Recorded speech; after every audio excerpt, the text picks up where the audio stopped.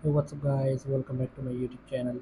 So guys, in this video I'm going to show you how to fix iPhone overheating issue after iOS 16.5 version. So guys, let's go start this video without wasting any time. So guys, first of all, remove the lock screen widgets from your iPhone. So lock your iPhone and remove the lock screen widgets. Customize, tap on lock screen. Here are the remove all the widgets from your lock screen and then tap on done. Open the lock screen, and then after this the next solution is turn on low power mode. So for this, go to settings, go to battery, tap to turn on low power mode here, and then after this the next solution is enable auto brightness feature.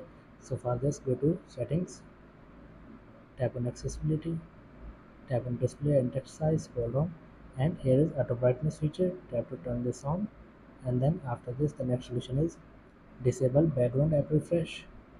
So for this, go to settings, tap on general, tap on background app refresh, tap to turn this off, and then after this the next solution is disable location services.